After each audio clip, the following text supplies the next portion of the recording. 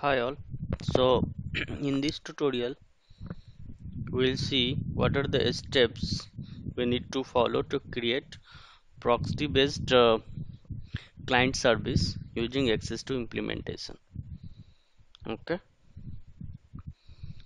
so let's get started. I have listed out the steps that we need to follow. So start.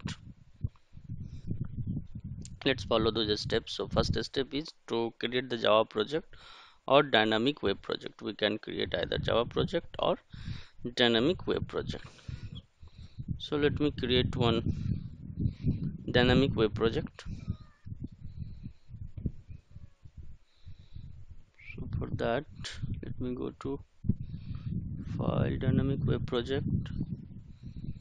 Let me give name as access to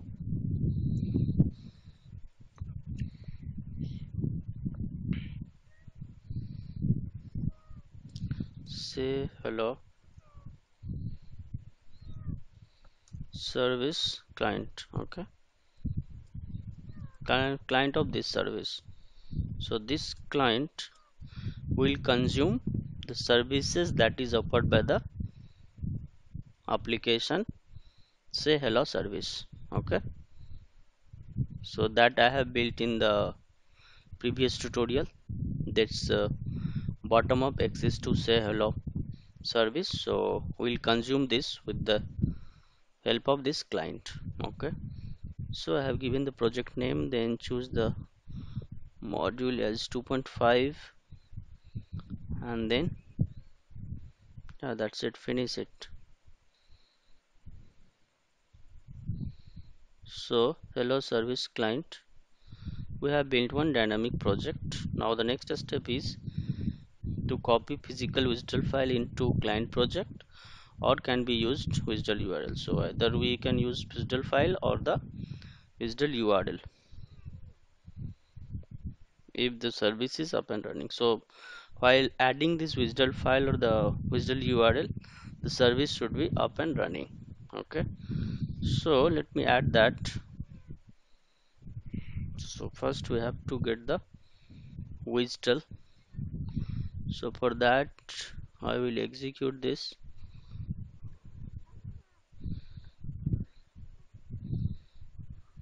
Say hello service.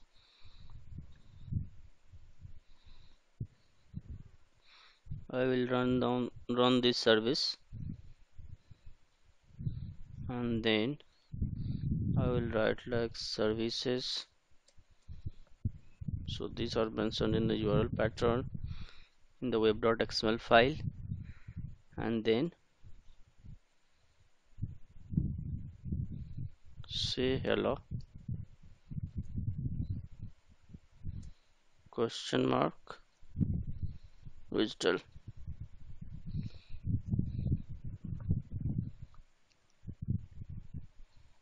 Question mark wsdl. So yeah, so this came. So let's copy this wsdl file, I mean wsdl URL. So now we have the wsdl URL. We have to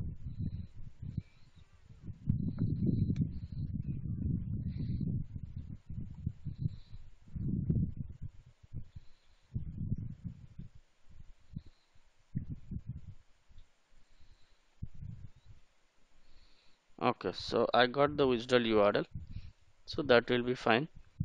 So now generate the stubs or proxies.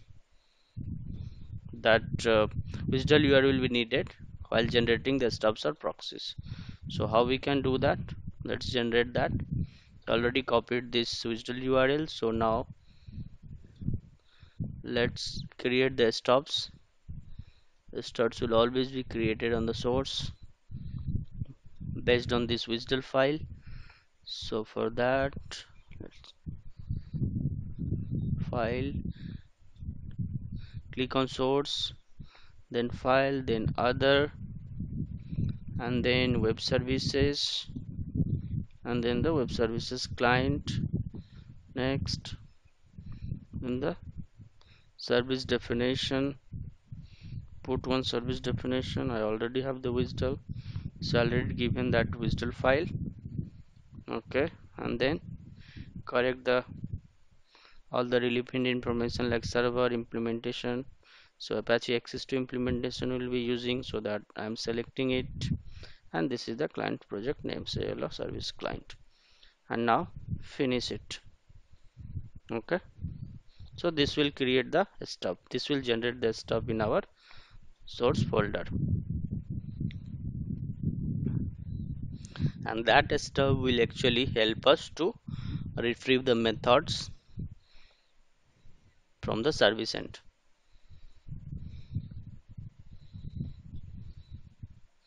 So now let's uh, refresh this project. Now you see source, here you can see the stuff, say hello stuff.java. Okay, so this stub name is coming from the binding.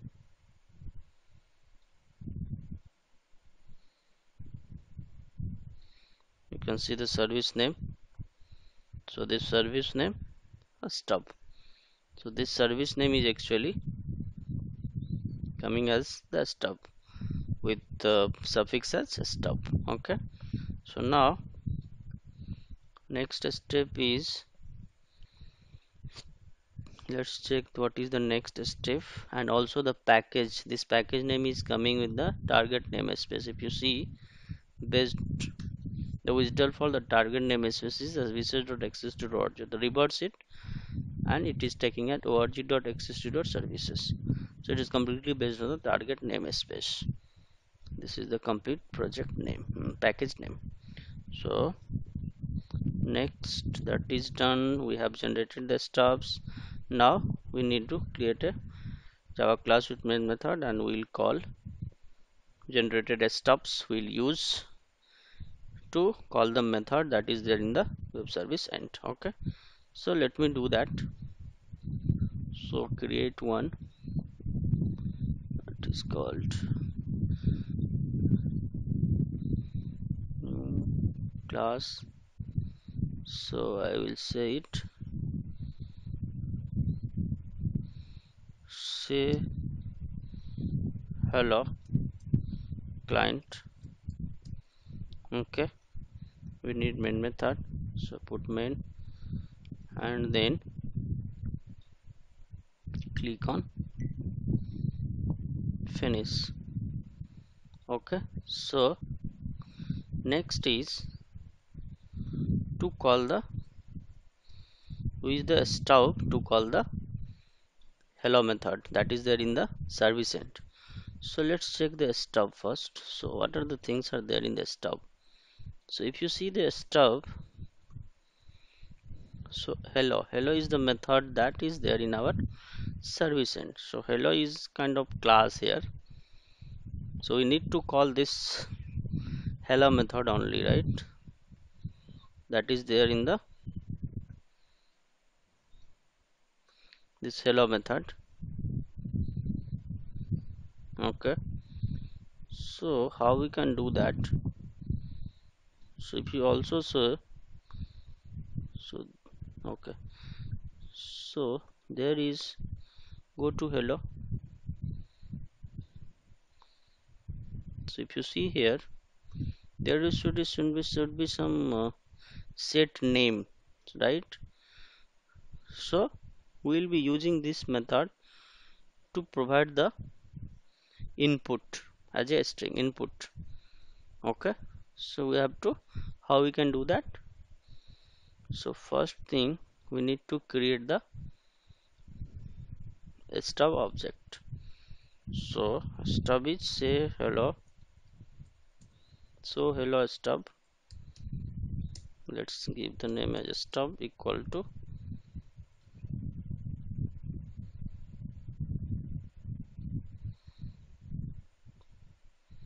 sorry guys, my machine got hanged, please bear with me.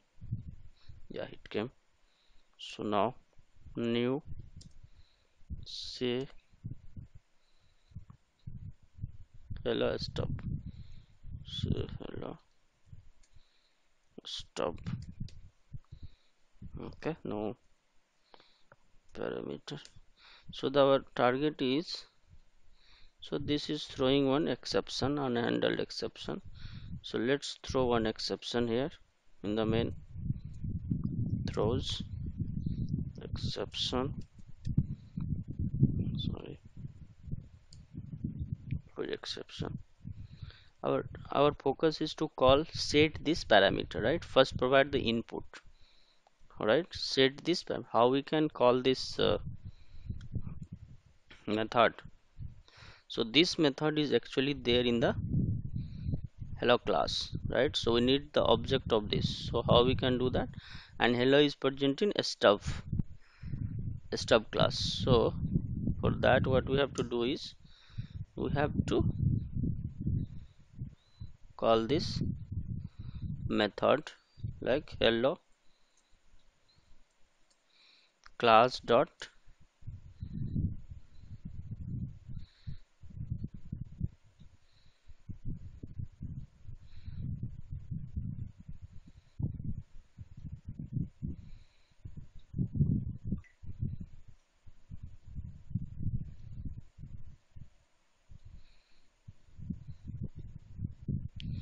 So this hello is present in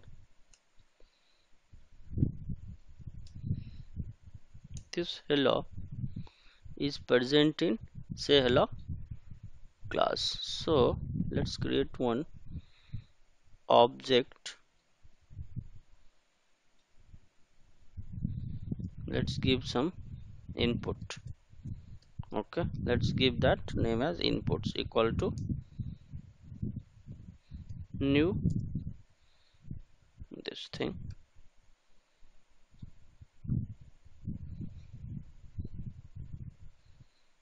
Say hello stub dot hello.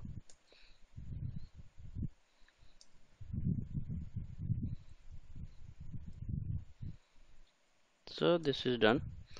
Now we already make an object of hello class, right? So hello inputs. So now we can call this method. So how we can do that? So inputs dot set name, right? So just give one name, anything. I'm giving Raz. Okay, so we have provided the input. Okay, now we need the response. To get the response, there is one method is there that is called add response. See, hello response, sorry. So this hello response actually provide the result. Okay, so let's create an object of this hello response. So for that, how we can do that? So let's copy this, put the name as hello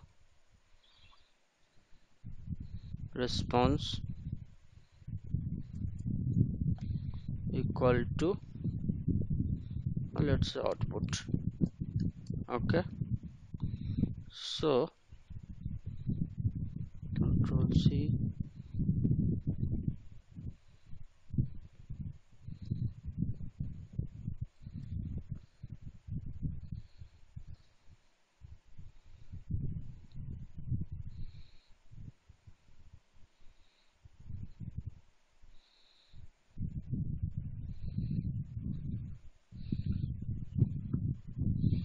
so add response. Let's check add response. So this add response is holding some of the method like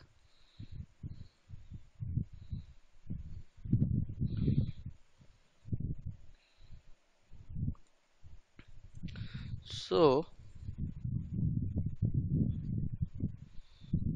if you see that, say hello, just see the stub. Here you will see hello. This is the method we need to call, right, to get the response. So this will return the hello response object, right, this method, and it will take the argument of hello object. So what we have to do is, this is present in the stub class, right? So we need to remove this. So here we need to call a stub dot, what is the method name, hello, okay, and then hello world, hello object, that is inputs. So provide the inputs here, okay.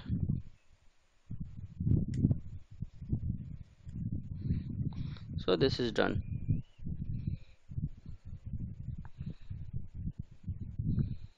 Now get the result and put it that. So to get the result back into a string, we have to put like this. So this will string result equal to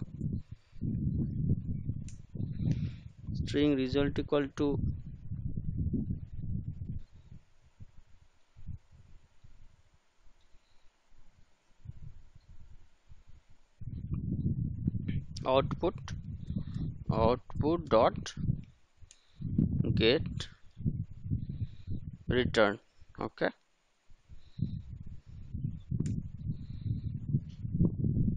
So now we got the string. So just put system dot out dot println, and then just put the result. This just print out this, okay. So just save it and deploy the server and test this, run this application. So how to deploy that? Our service is x is to say hello service. So this is the service. So let's deploy this. So but for deployment you need to call server, run this service, and this, just check that service is up or running. Yes, it is showing up the proper wsdl. So the service is up and running. So now the next step is to call this hello client, a standalone application. So save it and just right click on this Java file and run as a Java application. Let's see what it's showing us. So if you see, hi Raj, welcome to Stubs service. So this message is coming from where it is coming from. So actually this message is coming from this service. We have written here that message. So see, we are returning this message. So this is how we are getting in the console. Or here is the console, okay.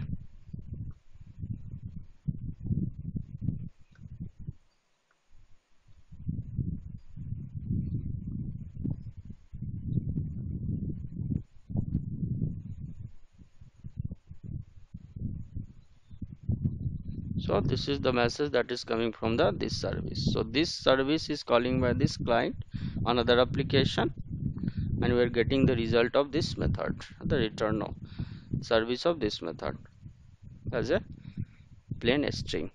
Yeah, thanks for watching. Yeah, thank you all.